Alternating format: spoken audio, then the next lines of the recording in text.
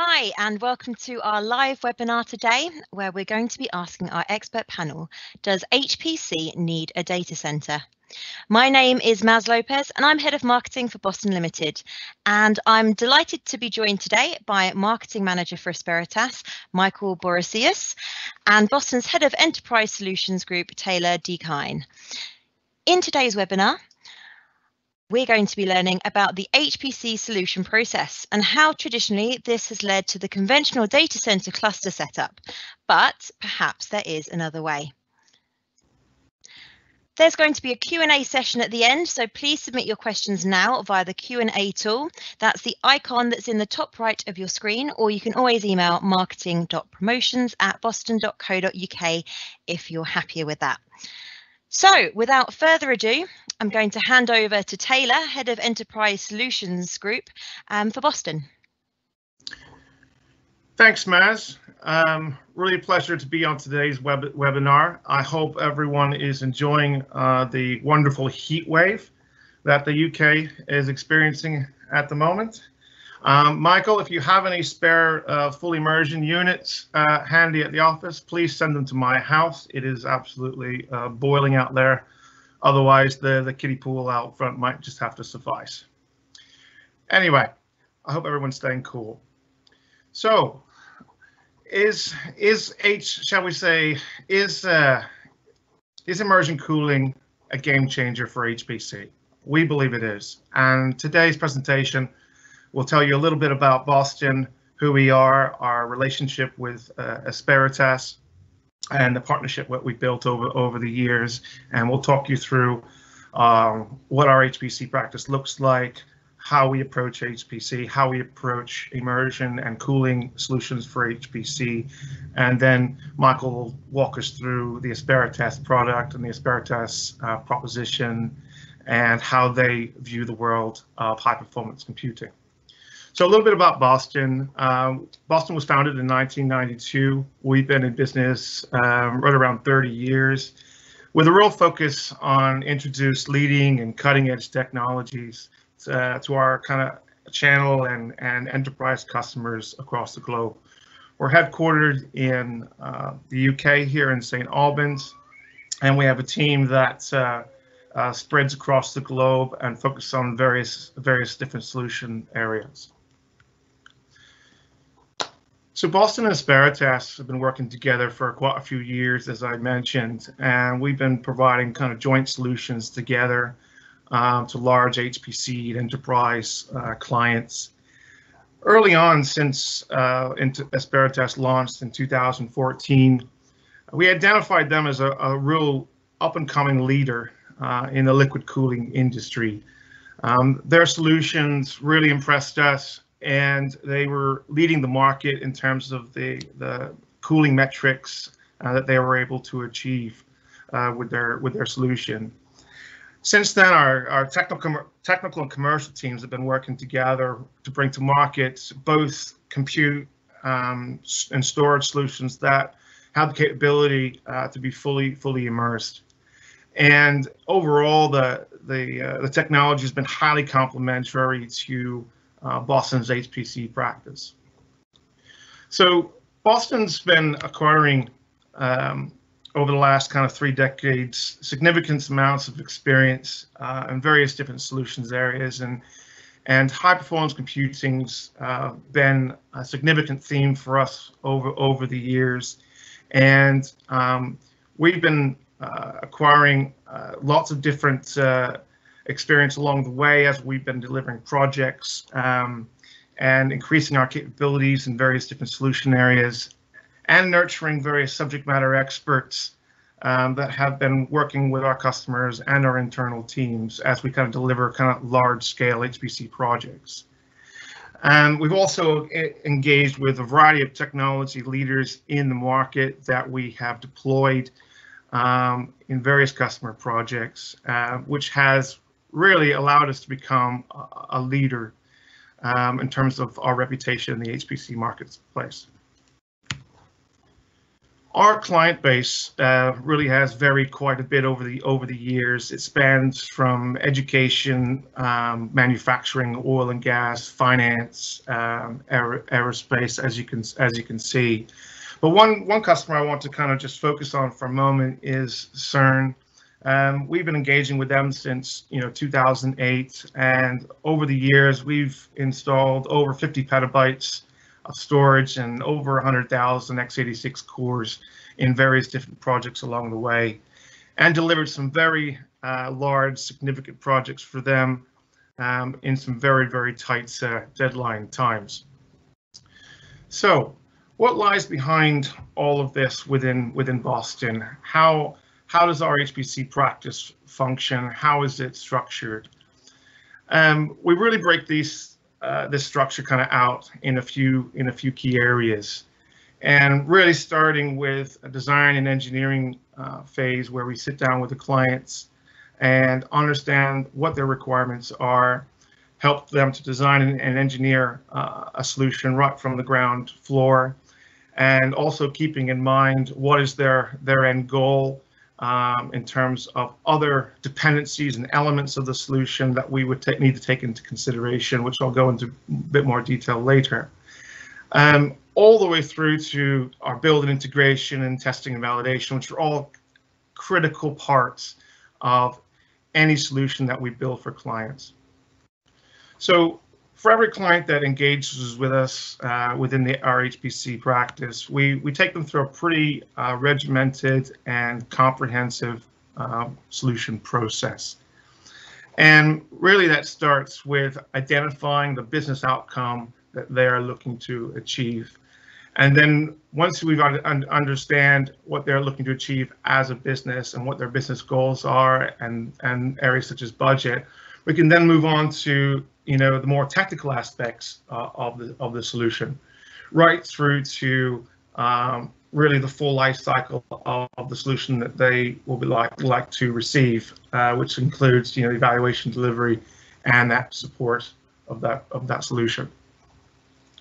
So during this process, we are, shall we say, hand-holding the customers and helping them understand the various technologies that are available to them, both from a cloud perspective as well as your storage compute products that are readily available in the market. And obviously today's webinar is very much is all centered around kind of the cooling aspect of shall we say a solution. So helping them understand what are the products that are readily available on the market to be able to drive energy costs down and drive the PUE down in the data center.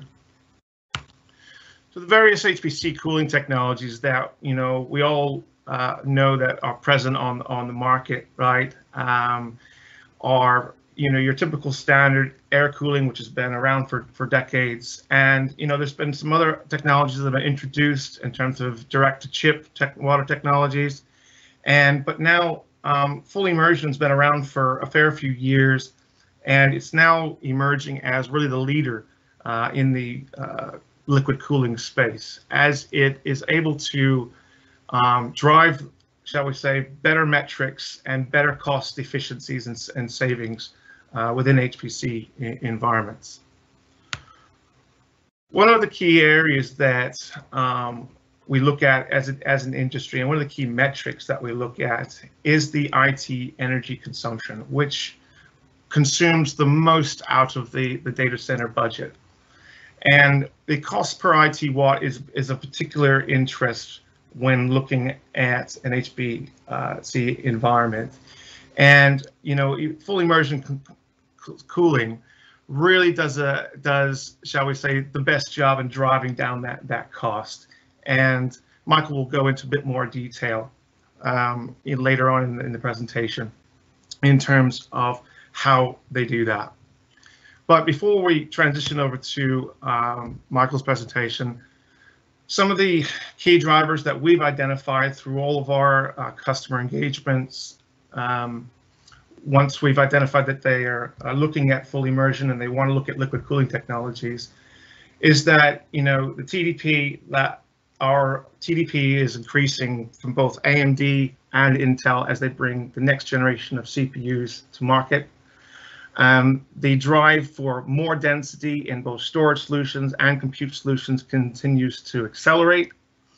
Energy costs, are not going down in the market, and the drive to reduce data centers' dependency on the energy grids is also increasing. And of course, the ultimate metric, which is that PUE, right? How can we find more creative ways to drive that PUE down? And finally, one of the most interesting emerging use cases for full immersion is that reuse of the energy that the full immersion units emit. How can we repurpose the hot air that comes out of these units? And how could we potentially bring that into centralized data center deployments, but also edge deployments of data centers? How could cities repurpose that energy? How could data center providers repurpose that energy to drive greener technologies and greener implementations of data centers? So with that, I want to transition over to Maikel from Asperitas, who's going to help us understand the Asperitas product in a bit more detail. And we'll definitely have time for questions at the end, and we can circle back. Maikel, over to you. Yeah, thanks, Taylor. And I'll be sharing my screen one moment. Here we go. Yeah. All right. Thanks for everyone for joining this session, and thanks Taylor and Maas for inviting me to join the session as well, and talk a little bit about our technology and the collaboration, of course, and the opportunity we're presenting here today to see if actually it's possible to run the HPC environment without a data center. And I will get into that a little bit later on. Just quickly, for the people who are not familiar with Asperitas, we're a clean and high-tech company from the Netherlands and have brought quite a unique immersion cooling technology to the market in 2017. And we have a very clear mission. What we would like to achieve is the same efficiency, sustainability, and performance for data centers anywhere and of any scale. So everything we do adds up to that mission we have. So picking up where Taylor left me, actually, with the different drivers for immersion cooling, if we would like to categorize them in a few main categories, we see for HPC, but as well for other adapters of immersion cooling technology solutions like ours. Then I think there are three groups, and the first one is about the performance, and I think especially related to HPC, of course, this is number one. And performance, with that I mean the increase indeed of the TDPs for next generations semiconductor and GPUs and hardware in general, but especially the combination of the requirement to run and high densities on every level, so density in the server, in the rack, and in the facility, and that combined with the continuous requirement to run on high performance is a real challenge to do that in traditional data centers, right? And then the second element is how we are used to design, build, and operate data centers as a facility. They're quite complex to build already, especially in regions outside of the free cooling areas, so especially the Nordic European countries. And the main challenge I see is that what we need to enable is efficiency anywhere, independent of the region where it's located or the facility itself. And then the last one is where Taylor as well mentioned a little bit on, is the sustainability angle. So from an energy efficiency perspective, that has been the main topic as well within the HPC, or as well as in the data center industry as a whole. By measuring the PUE and monitoring it, and as a benchmark to others. But what we see now is an overall ambition to address sustainability from a more holistic point of view. And this is being addressed in policies and agendas of regions and cities and public organizations and large enterprises. And what we really see is we need to be able to facilitate the performance in an efficient facility, but as well to address and to involve other topics of sustainability, like circular approaches and and methods, and especially heat reuse, which I'll come back to later on. So looking at the technology we have developed, some of you might have seen immersion cooling technologies in the past, maybe have used them already. What we have introduced to the market within the immersion cooling category is a solution that is not using any forced means of circulation. So of course we make use of a dielectric fluid, and we immerse all the hardware, but in our case we use natural convection to drive the circulation within the system. And the dielectric fluid, a synthetic fluid, is never leaving the system as well. And that leaves us with a system from a product point of view, which is really reliable and predictable as well. Without any pumps, there are very little elements, actually none, that are making any noise or moving around.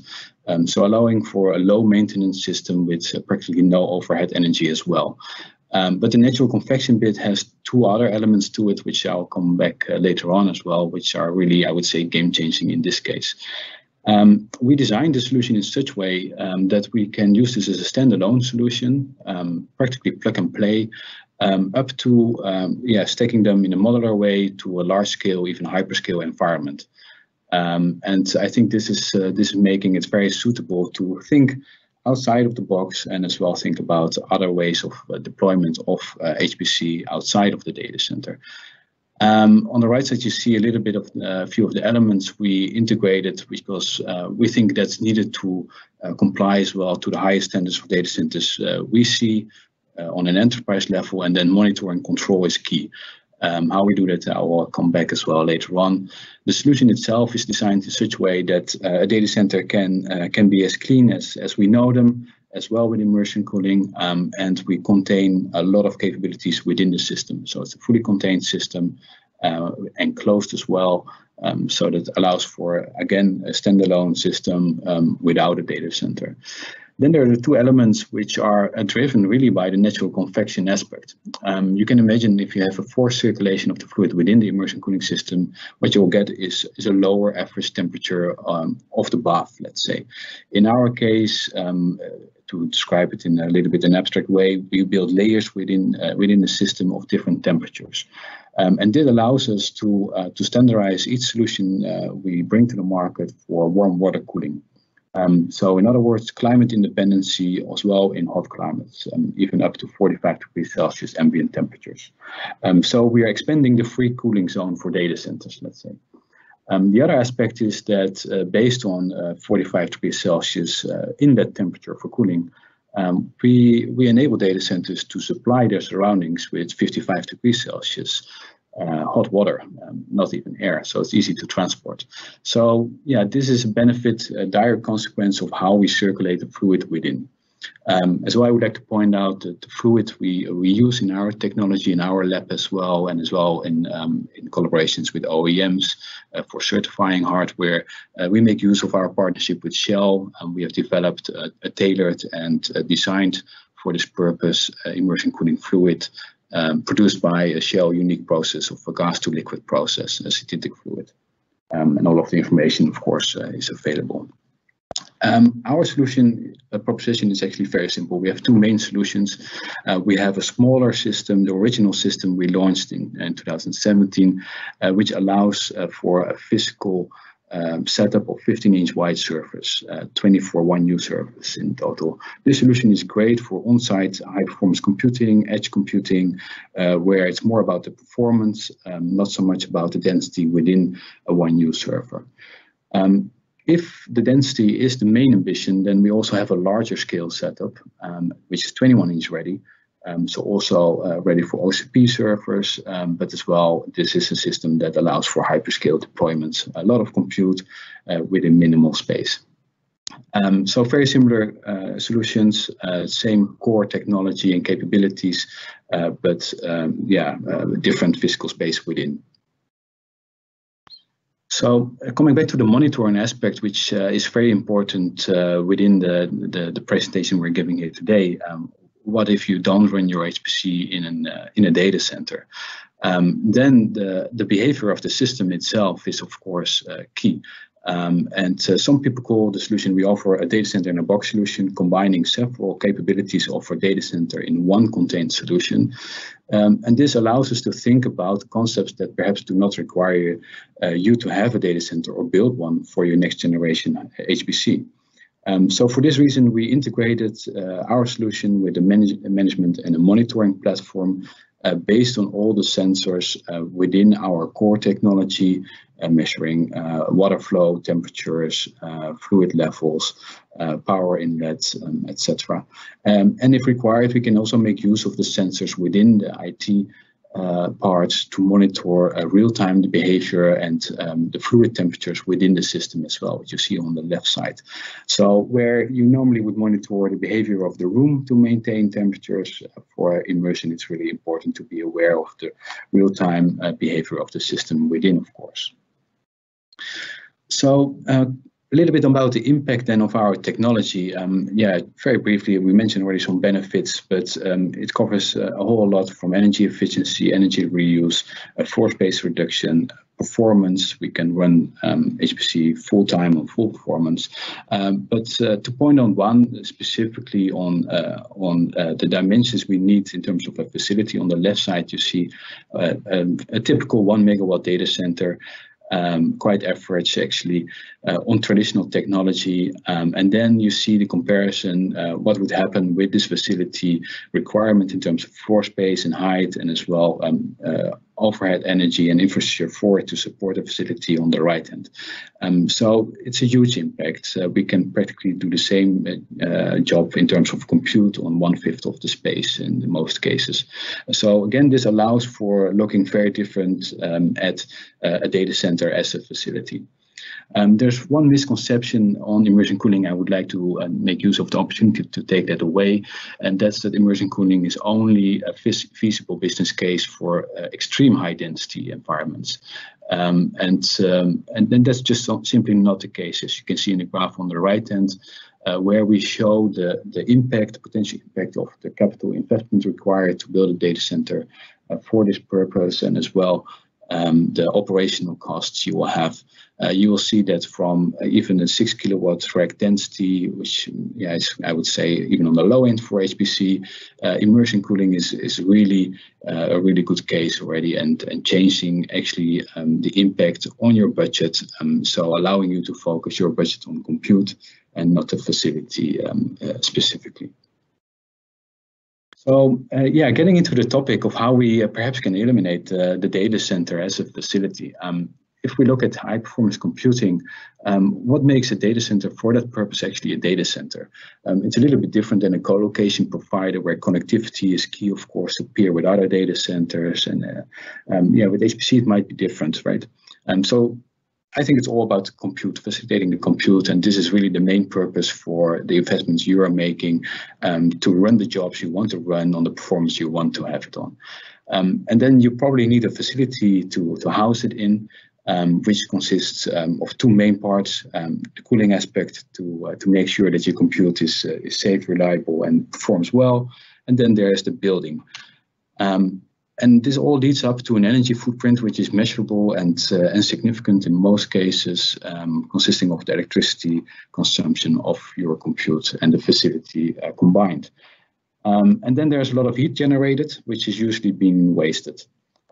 So what can we take away if we would rethink that model on immersion?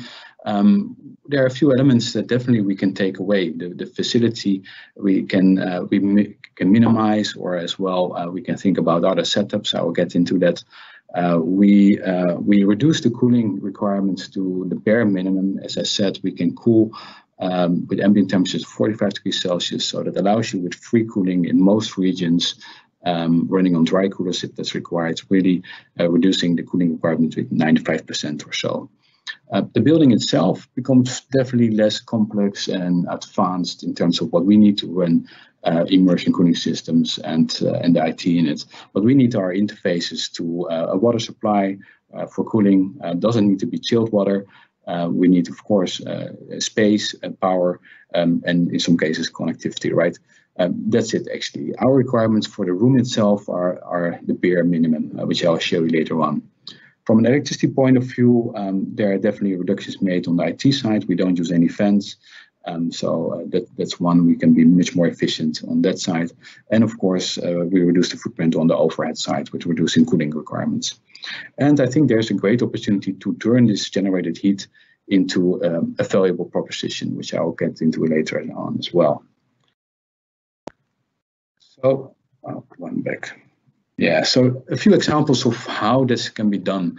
And those are real examples we have been working on. The first one is like, basically, how can we create a data center without actually building one from scratch? And the first case I would like to point out is from Coldec, one of our partners in the UK, Lincoln, where a normal room is actually being fit out as of in an existing building to utilize as a space for high performance computing or any kind of jobs actually. And this is an award-winning data center right now. This space has never been designed as a data center, but it's fully designed for liquid cooling purposes, including our technology, allowing for really one of the most sustainable data centers in Europe. So you don't need to have a full data center designed from scratch in a very advanced way. If we would look into the campus or the building your enterprise or your research institute is housed in, there are for sure opportunities where we can facilitate your compute based on immersion cooling, right?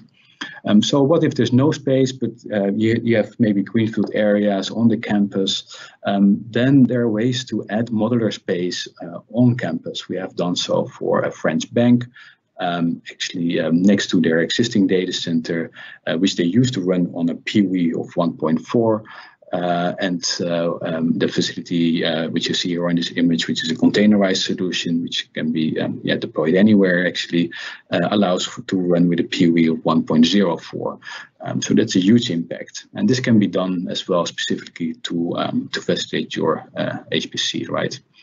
As I pointed out, like our solution enables to think not only in scaled solutions, but as well in decentralized solutions, as this also functioning as a standalone system without noise.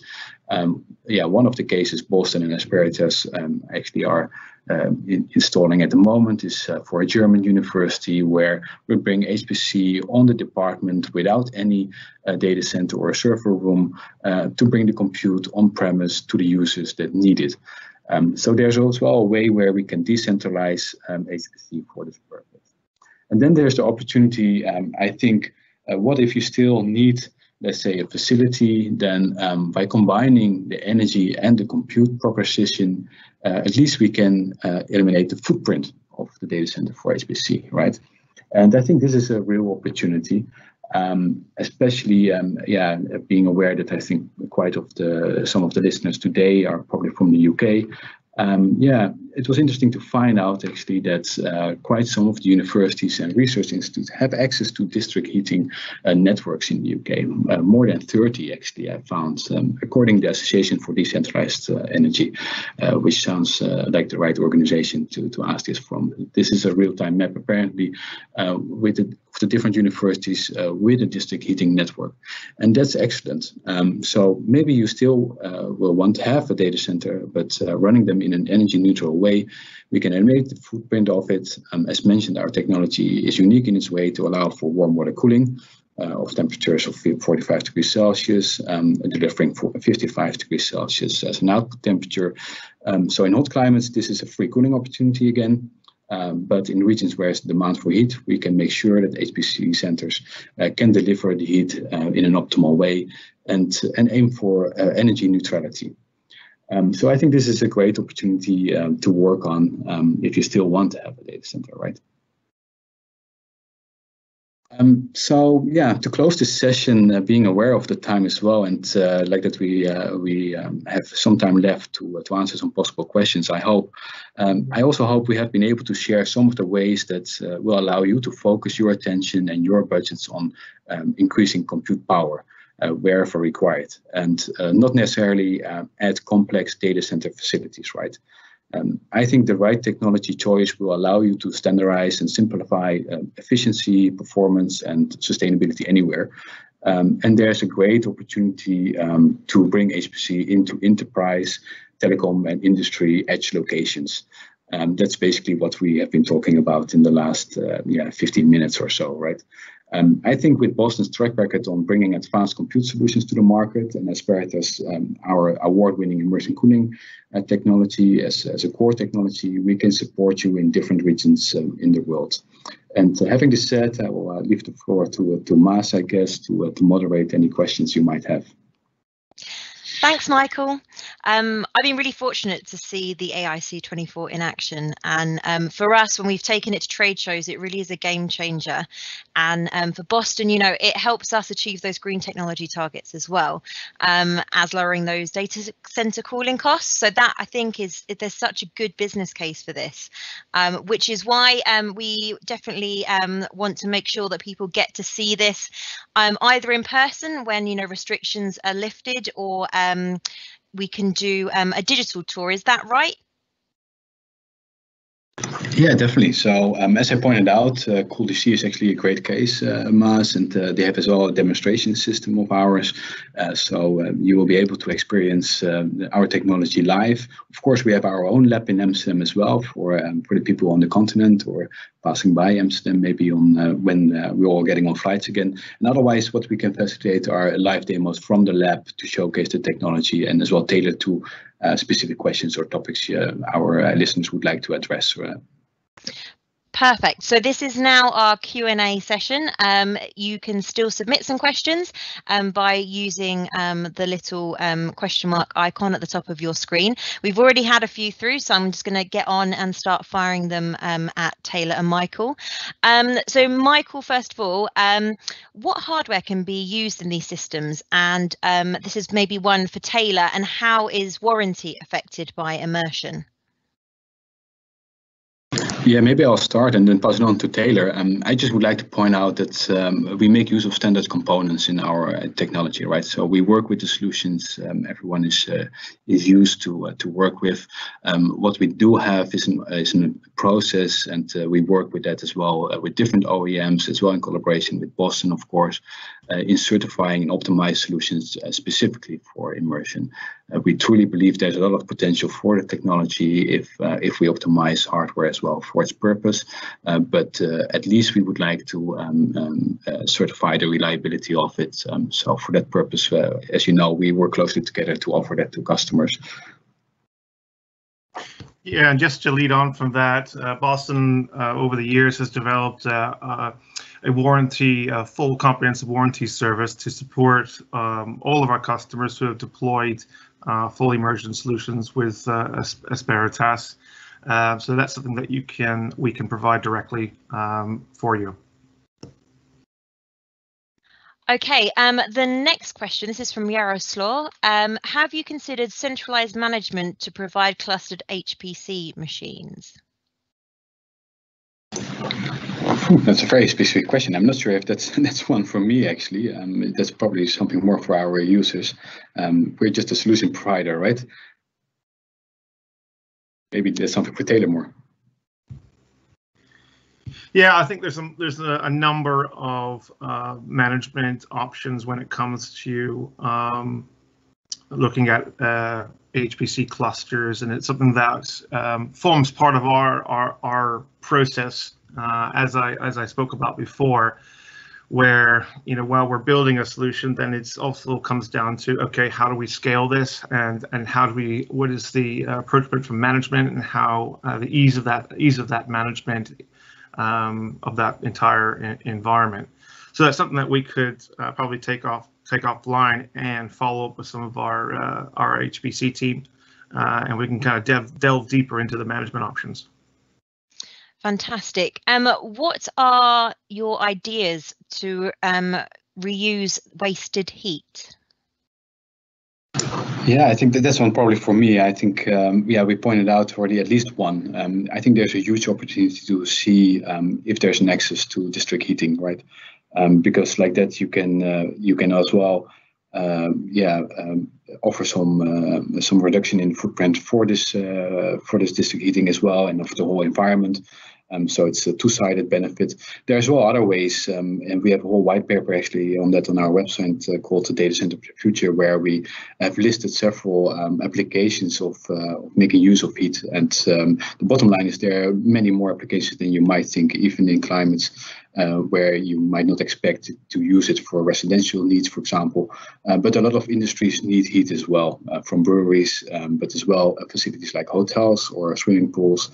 And labs, definitely. So there are definitely opportunities, especially I would say on research campuses and part of large enterprise campuses or industrial sites.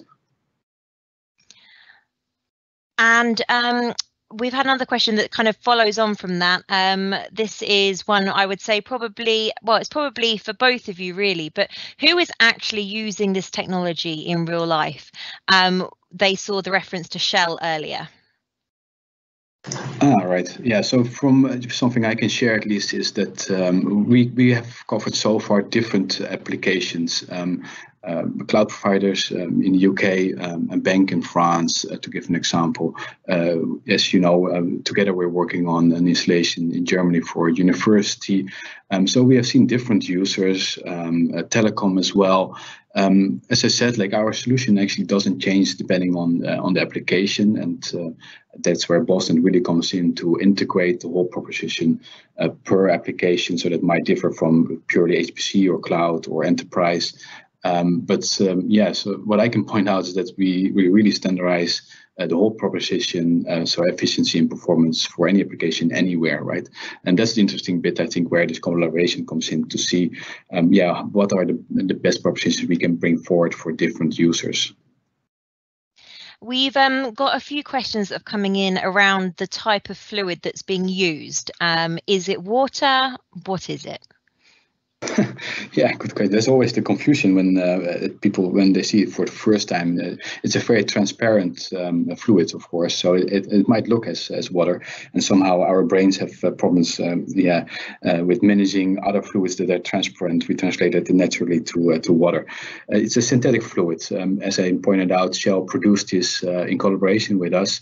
They have a lot of expertise on fluid developments. They're as well developers of well-known electric vehicle fluids, for example. Yeah, they are a strategic partner for this. In this case, it's one misconception I would like to take away right away. It's not mineral oil. It's really a synthetic fluid produced from a gas to liquid principle, and as well optimized and designed for this purpose. So with our feedback, it's optimal for natural convection, for the performance, for climate independency in high temperatures, and very safe, of course. And that's the main benefit from for designing an immersion cooling product for purpose, is that it's being certified for safety and having all, of course, all the compliance documents for it as well. Very important for most enterprise and public organizations. And of course, I know this will sort of depend on the kind of hardware that you've got in the unit, but we've got a question around what is the planned power of one unit? Yeah, that's a really good question that could lead up to another, I would say, webinar, because there are so many options, as you pointed out, Maas. It really depends on what's being used inside our systems. So we have a capability to, in average, I think so far as well with the solutions we brought to the market with you guys, I believe the maximum we saw in the 15-inch system was about 20 kilowatts. But that's just based on what we were able to fit in the system, right? Not about the power or the cooling capability. Let's take a max of 35 to 40 kilowatts per system is feasible, especially with a larger system. It's more likely that we can't reach the limits of the system with the physical space that's available within. And that's actually one of the reasons we brought this larger system to the market, to allow for more IT. Natural convection is really capable of allowing for a high density system as well. Okay, and I've got two more questions. Is the liquid non-toxic? Important if you're the person that's in charge of putting the sleds in and taking them out and maintaining them. Yeah, definitely. Yes, it's non-toxic, so it's very safe to handle as well. And actually, yeah, now covering this topic specifically, I would like to mention that there is an extended presentation on the Asperitas website on the fluid by Shell, which might be very helpful. But one thing I would like to point out is that the fluid, when we were developing it together with Shell, one of the requirements we shared was that we would like to have very low evaporation levels, something we have seen in the past with other immersion cooling solutions and fluids where this became an issue. This fluid has practically no evaporation. It's unmeasurable. And this makes it very easy to handle, but as well to have it in a room and maintain it as clean and safe as we would like it to be. So I've got a couple of questions I'm going to link together in this because I kind of know where you guys are going to go with the response. The first question is, how can we convince customers about this technology? And the second question is, how about deployment in unusual places?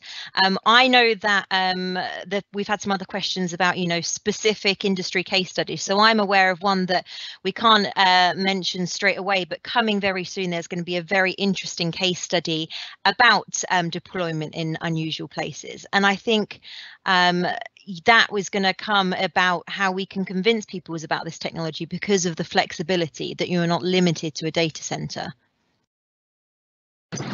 Yeah, correct, Mas. I think, and of course, I know the case you're referring to. This is going to be really interesting indeed to bring that forward. And like that, there are quite some cases. I think we actually covered some already in this webinar, different examples of it. But yeah, let's challenge the listeners a little bit. If they have specific cases they are thinking of, share them. And we're happy, of course, to think about specific propositions as well. To answer the first question you had as well on how to convince users for this technology, well, we have seen the traditional path, right, from a proof of concept to a little bit larger scale facilities up to large scale technology roadmaps where this technology is embedded in. And this is what we have seen, especially with large enterprises, to be key. So yeah, let's start with a pilot project and validate the case for you. In most cases, what we notice as well, that the users will start innovating their own model based on the experience they are gaining with immersion. And this is when it becomes really interesting when we're as well touching different use cases and applications. As you said, there's so much flexibility and so much potential in the technology to allow very different models. This is when users become really excited about it. And I think there's some quite specific questions around pricing and placement. So what we will be doing is after the webinar, all of our attendees will receive an email and we will give you the opportunity to pose your more specific questions to Maikel, Taylor and the Boston HPC team. So if you have very specific hardware requirements, you're working with specific vendors, we've had a question about a hardware vendor will not provide you with warranty. All of that we can provide specific feedback on your use case after the webinar. So finally, the question that I want to pose, this is for you, Taylor, is we've got Boston, we've got Asperitas on the call. How are you going to buy this? If people are sold on this, they want to get to the next stage. How do you buy your immersed computing solution? Well, I think that's thankfully quite simple and straightforward. Get in touch with ourselves. Our team is kind of here, ready and waiting to kind of understand your use case and how you potentially want to leverage the technology. A lot of the processes that I kind of went through before is the process that we would take them through and to understand their requirements and put together the solution that is compatible with the Asperitas full immersion solution. So we're here and we're ready, and we're looking forward to taking your call.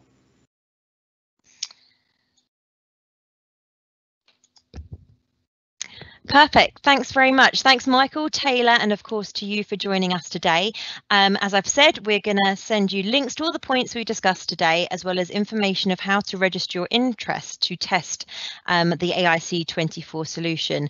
This webinar has been part of our ISC digital event, so make sure you check out the Boston blog at boston.co.uk for the latest product announcements, white papers, and more. Thank you once again for joining us. We hope you will join us again in the future for another webinar. I'm sure we will be doing more with Asperitas. We've had so many questions that have come through today that we've definitely got enough content for at least one more, if not more than that, webinars in the future. So I hope you stay cool. If you're based in UK and Europe, I'm sure you're enjoying or suffering with the heat, depending on that. Stay cool and we'll see you soon. Thank you.